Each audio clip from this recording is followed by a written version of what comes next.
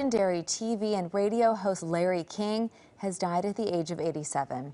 He passed away this morning at Cedars-Sinai Medical Center. No cause of death was given, but King had been hospitalized with COVID-19. KCAL 9's Chris Martinez has a look back at King's long-running broadcast career.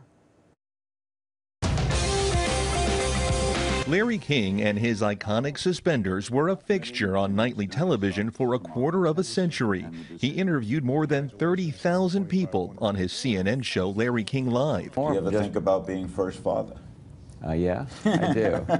His guests included presidents, would-be presidents, international leaders, and celebrities. What are you, first? Well, do I have to label myself?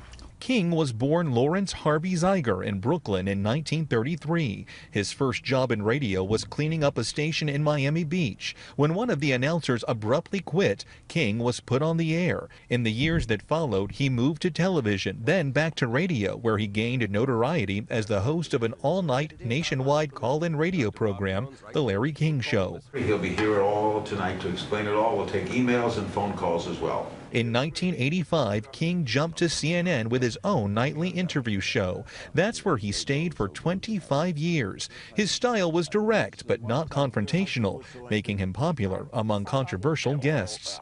I listened to answers, asked short questions, left my ego at the door, and I had a motto through my whole career, is that I never learned anything when I was talking. In 2012, he co-founded internet streaming service Aura TV. Here, he picked up the interviewing mantle again with his show, Larry King Now. Anything you can tell us about Star Wars 8? That it happens. King was married 8 times to 7 women and had 5 children. He wrote 2 books about living with heart disease after suffering a major heart attack in 1987. Over the course of his career, King won 2 Peabody Awards for excellence, one in radio and one in television, as well as 10 Cable Ace Awards. In 2011, he received an Emmy for a lifetime of achievement. Chris Martinez, Los Angeles.